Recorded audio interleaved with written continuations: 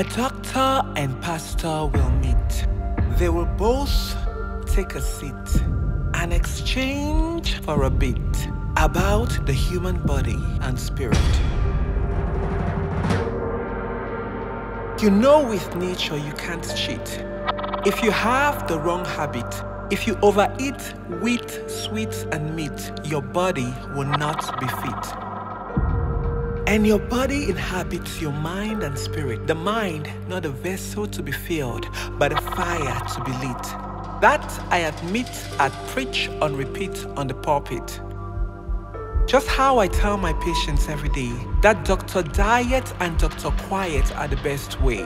Just an apple a day may keep the doctor away. So let our food be our medicine today. Our medicine will be our food someday. And in each of us is talent, a God-given deposit. But we die with these treasures like earth-bound deficits. For we forfeit our passions and a purpose we quit in the pursuit of profit and the orbit of credit.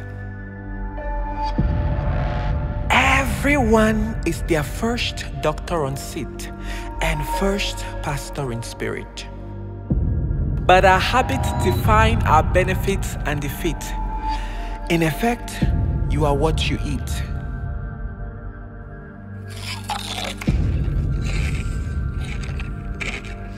But you are more what you tweet.